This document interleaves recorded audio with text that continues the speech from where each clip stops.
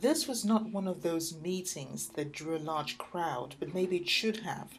For a long time, the African American community in the United States has been thirsting to understand Africa the way it should be.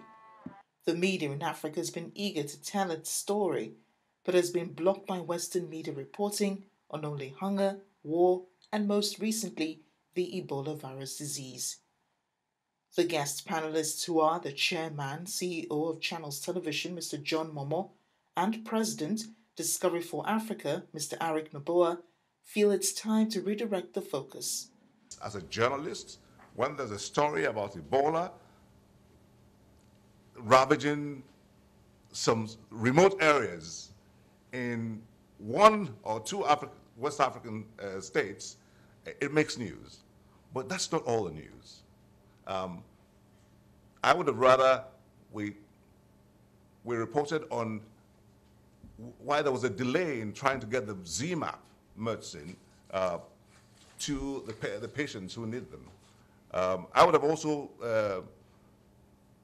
have wanted a situation where all the successes made in Nigeria were reported, but this was not to be.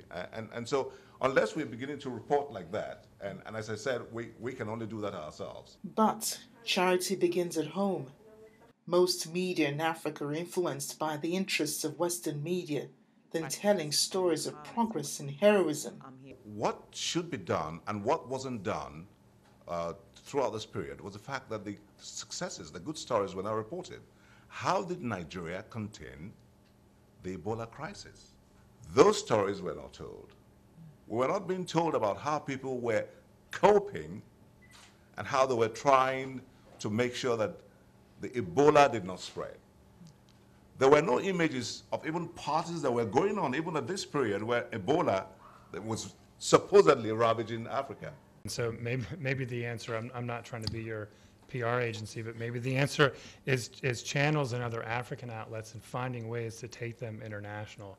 You know, All Africa certainly does that in brilliant ways here in the States. But that may be the only way that some of these stories will get told, at least with a different lens, particularly when our culture is very soundbite driven.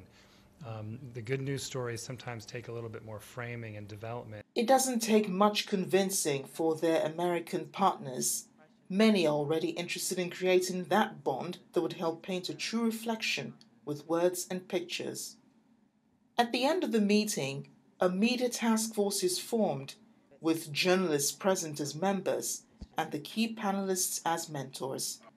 They begin an unending journey of partnership, cooperation, and development to reintroduce Africa, little understood by the diaspora and yet misinterpreted by Western media, to the rest of the world. Amarachi Ubani, Channels Television News.